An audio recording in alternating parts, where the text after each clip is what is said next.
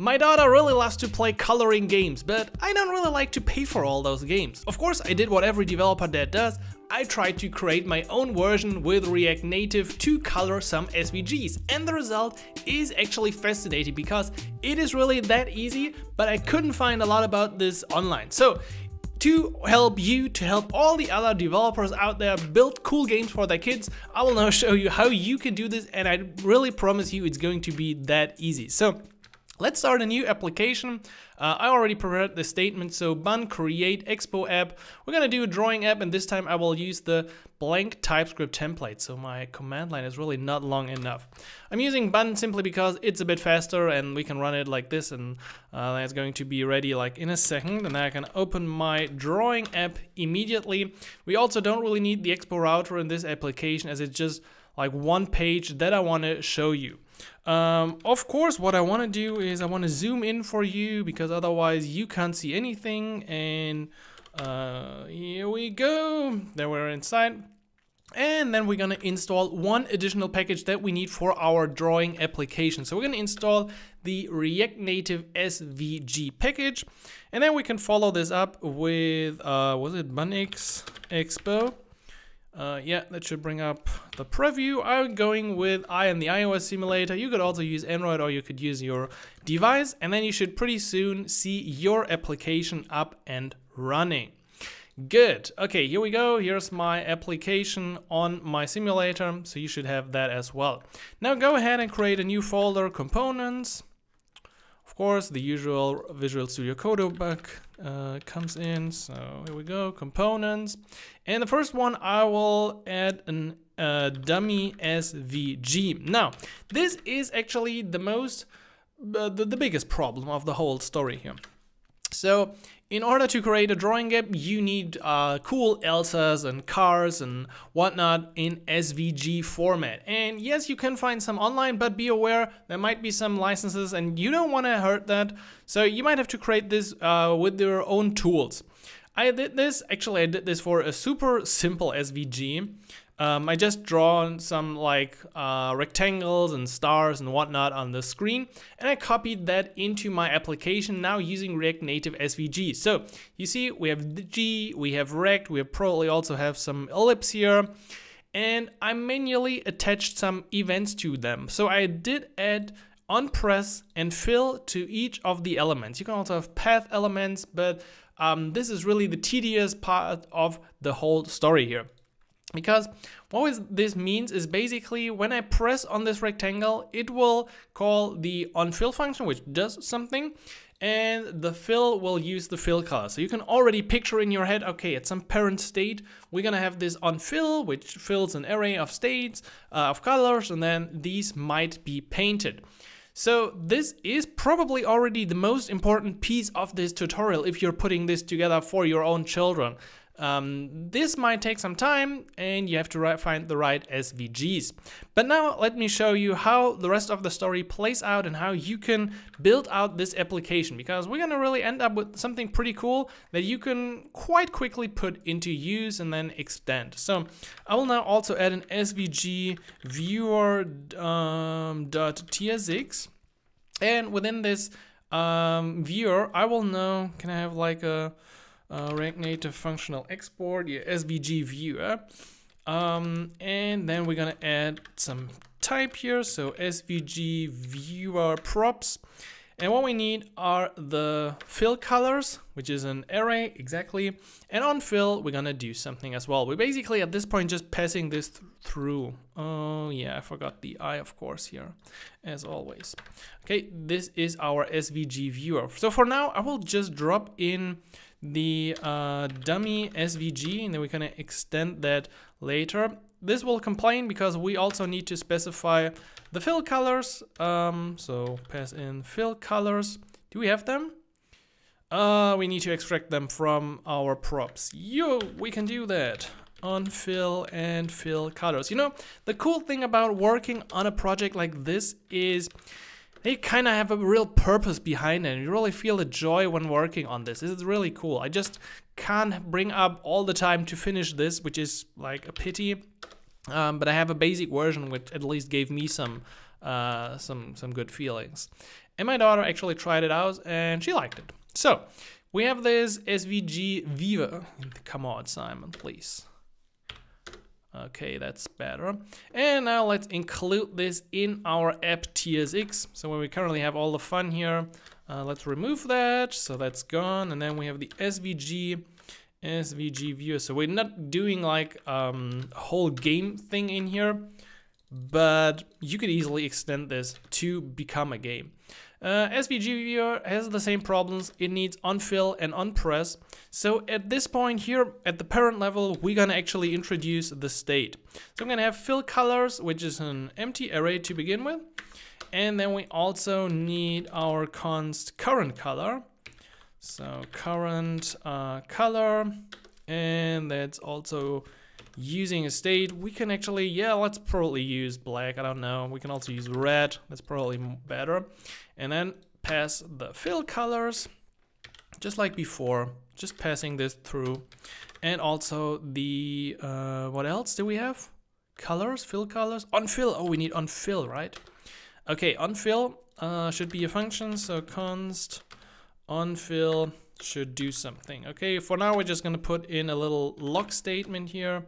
So logging I and then onfill. Okay, this should be the basic outline of our SVG viewer. Why we're not seeing anything? That's a good question. So within my SVG viewer, I haven't specified anything, so probably that's the case. If I just add style flex 1 in here, we might be able, okay, yeah, we don't see anything yet.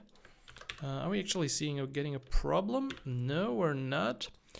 But I don't see my shapes. Okay, yeah, the problem could be that we have exactly 0 fill color so far. So how can we change that? We get black lines. I will set my fill colors in the app with a use effect hook. So, oh, come on, just take the recommendation. And let's set fill colors array. Okay, that's an interesting way of doing this, but that's definitely not what I wanted to do. So I will just want to fill this with white for now. And this is a bit problematic because basically you need to know how many elements you're gonna have in here. So you see index 0, index 1, 2, 3, 5. I currently only have 5, but you need to figure this out in advance. So I will just fill this with white. Okay. Does it already work like this? Nope, not yet. So we're not yet seeing this, but that shouldn't be a problem. Let's get back to the SVG viewer. So what I noticed in here is that if you simply put this on the screen, you won't see anything yet. The reason is that, oh, what is this? I just noticed something in my, yeah, that we forgot, of course. Let me tell you the story. So the problem is if we now use an SVG around this, it might work. So it will work. Why will it work? Because our dummy SVG only has a G tag up here and it's not a finished SVG. I wanted to have that logic really at this level. But we really need a width and a height. So if I specify a width of, I don't know, something, 100 and a height of 200, okay, we start to see something. Now we can change this to our needs, of course. We could use dimensions. So let's try this out. Dimensions.get, let's get the screen size here. So we're gonna get screen dot, what was this? This is width. Oh, come on, I selected width. You're sometimes also screaming at Visual Studio. I'm pretty sure I'm not the only one. Okay, so we got screen, width, and height. Not too bad. It's a start. It's a start, right? If I now click on something, it's not really filling up. Why is it not filling up? What is my fill color? Fill color is currently red. So that's my current color. It actually kind of should work. Are we passing that color somewhere? Well, we're not handling on fill. But we should see, yeah, we should see this. So this is the important piece here. Look at this. If I press on something in here, we get the right number of the element. And that is enough for us to fill the array at the right index with the currently selected color.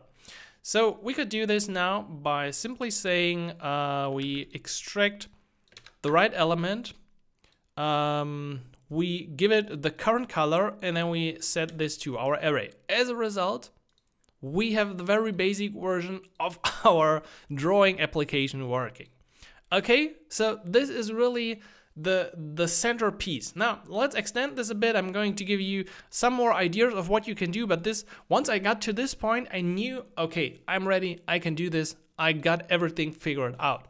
So now it's really just like making sure it works better. First recommendation is that you put this here into a scroll view. Oh, that was a great click, Simon. Because if you put this in a scroll view, you can actually zoom in, and if you have like specific drawings, it's a lot better if you use it like that. So I will remove this here. We don't really need the flex one, and instead add a scroll view around this. The scroll view wraps the whole SVG component. And so far, well, we can do this. That's not really cool, right? We now also face the problem of we want to scroll both horizontal and vertical, which wasn't actually that easy to get done. So let's first of all specify a maximum zoom scale, maybe like something like 3, and then a minimum zoom scale of, I don't know, 0.5. So you can really try and zoom in and, oops, zoom in and zoom out, okay? Having some fun with that one, but still, I can't actually do like horizontal scrolling. That comes now.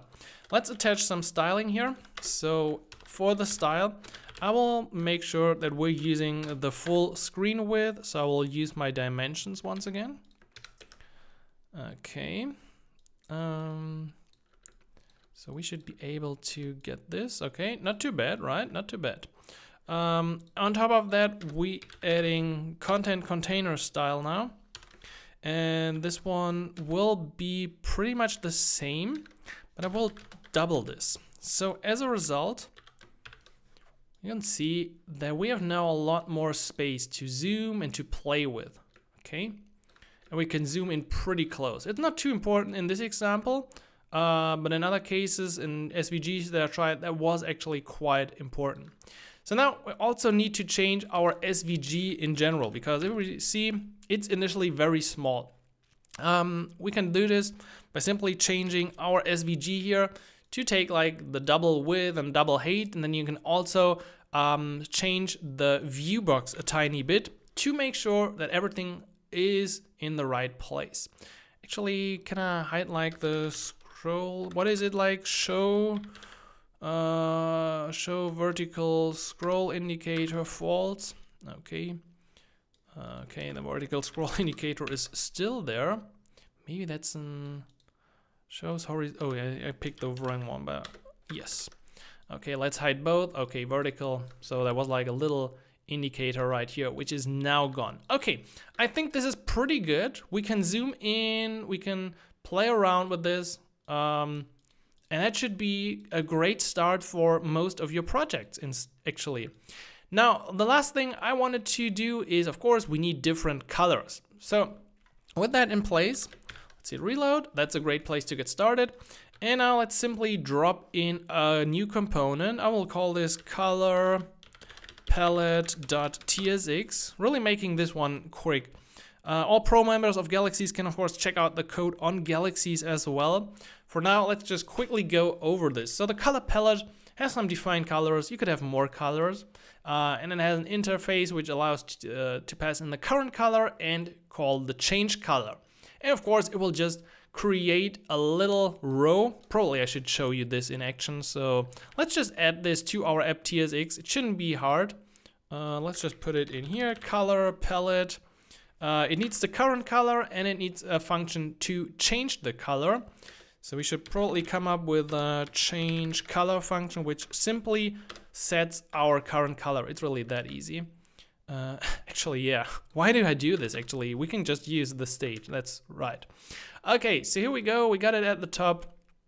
We could change this now to a save area view instead from React Native. I haven't installed the actual save every view package, so make sure you like do this. I just wanted to introduce it and show you how you could have that. So right now we have the current color and the set current color, and once we click on something, we would call the change color with the color of our iteration, and we also check if one is active by checking if the current color is equal to color, and then add the according active class which comes down here from our style. So I can now toggle between them, and the one with the border is of course the selected one. So I can now play around and paint as much as I want and do this completely for free. So I can zoom, and of course you could have like a little logic if everything is painted or not, and then do like fireworks, or have a button to clear all the colors, and like from here on pretty much the sky's the limit. But I was so happy that I got to this point that I kind of couldn't bring up any more motivation to finish this. So I really hope one of the Galactic members or of the community here on YouTube is able to take this a step further and develop maybe some sort of free drawing app for a kid with this logic, because you see, it's really that easy. I hope you have all the tools now on your tool belt. You got like how to color the SVG, how to do the color palette and changing of the color, and the click events and the zooming and scrolling. So the only thing left is really to put this now in a whole container, and of course figuring out the SVG problem. Maybe a designer could help with that and do like the drawings with an SVG. I'm really not into SVG, so this is the best I could came up with. So if you develop something, please let me know in the comments, and otherwise let me know, do you want to see more kids games done with React Native? I'm open to this, I really love this, so we'll catch you in the next video.